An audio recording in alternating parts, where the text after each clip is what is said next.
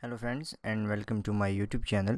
Now in this video we are going to fix a problem. So let me play the game and tell you what the problem is. So right now, if you can see that I can move my player, but when I jump I get stuck with the tiles. So in the previous video we had a solution for that. What we did was actually we added a slippery material and with bounciness on our tiles. So right now I am standing on this tile. So if I click on the tile, so we have these two tiles.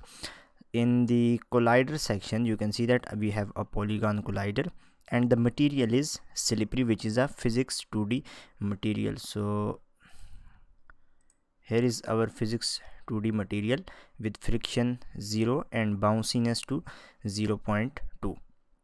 But the problem with that method is, so right now you can see if I jump and when I land on the tile I am bouncing, which is not good.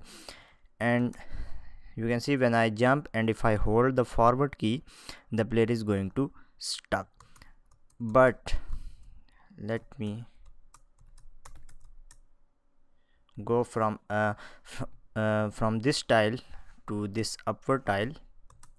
You can see that we are not stucking and our player is sliding. So what I did here was actually, so on that tile I have two colliders.